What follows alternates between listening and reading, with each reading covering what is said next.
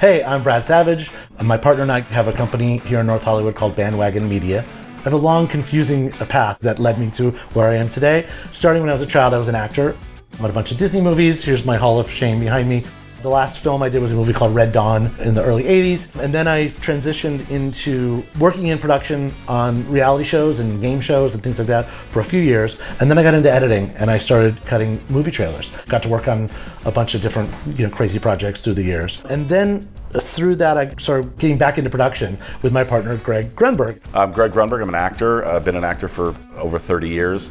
Brad and I have known each other for most of those 30 years. And the last almost 20 years we've been producing content, big and small. We really do work in all different types of media. We've done comedy shows, we do podcasts, we do obviously music, we do live events, we stream, we shoot a ton of commercials in the space we're doing right now. This is a real bar. I'm not gonna lie, we've done a lot of drinking here at the bar. So Bandwagon Media, I think the name of our company is pretty appropriate because we're constantly wanting people to jump on this bandwagon. But it all started because we started a band together years ago called Band from TV, and it was me and Brad, Hugh Laurie, Bob Guinea, Scott Grimes, Adrian Pasdar, with the intent of just playing Comic-Cons, playing corporate parties, and raising money for charity. We needed a place to rehearse. While that was happening, Brad and I were producing or hustling and pitching ideas and shooting commercials and starting our business. Brad was the crazy guy who said, you know what, let's buy a building, let's do this. And when you build it, they will come. Literally took shipping containers and we built the coolest office up there, deck. This is a podcast studio. About this is that it's a real recording studio, but you can have a live performance.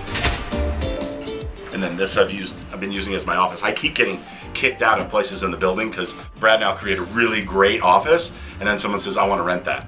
I want to be a partner. So we've got plans for expanding, but right now we're busting at the seams creatively and we're loving it.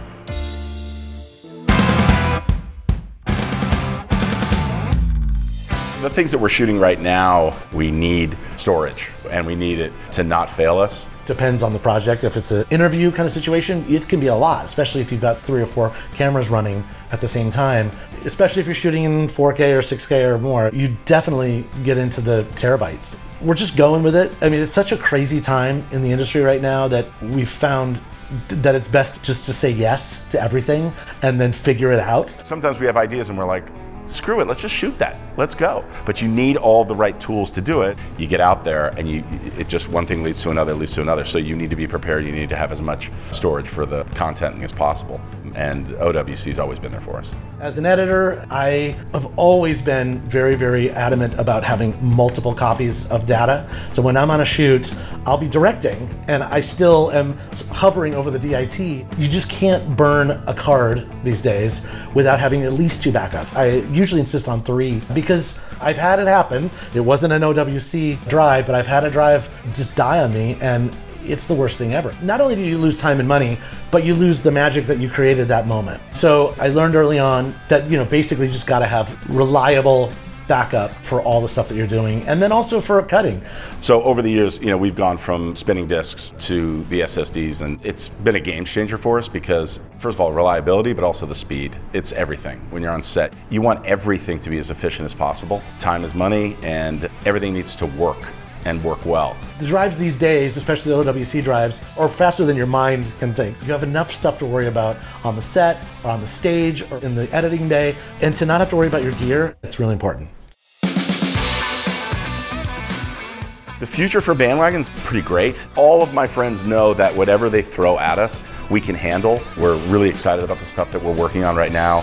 This place is so creative. There's so many great people that come and go, that rent from us, that co-produce with us, and we're ready for any opportunity. When there's a band involved, there's a lot of celebrating. Let's take 5 again. So sometimes we wish it would take a lot longer to transfer that data, because that gives us more time to drink. We are constantly coming up with ideas, and you're able to shoot things at the speed of thought, and we can only do that with OWC's help. You can't come up with a great idea and then go, well, but we don't have what we need. You guys give us what we need so that we can do whatever we want at any time, and then hopefully it'll lead to bigger and better things.